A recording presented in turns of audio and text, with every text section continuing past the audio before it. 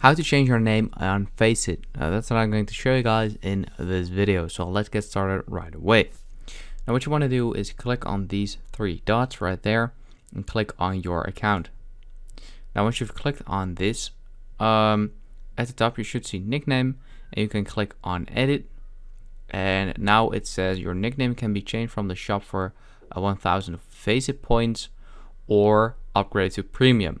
Now you have to if you want to upgrade to premium, you can click right here, but if you want to buy it with the 1000 Faceit points, you can go to the shop and then scroll all the way down. I think, yeah, right here you can see Faceit nickname change, and yeah, I currently don't have any Faceit points, but yeah, if you do have any, then you can buy the nickname change right here.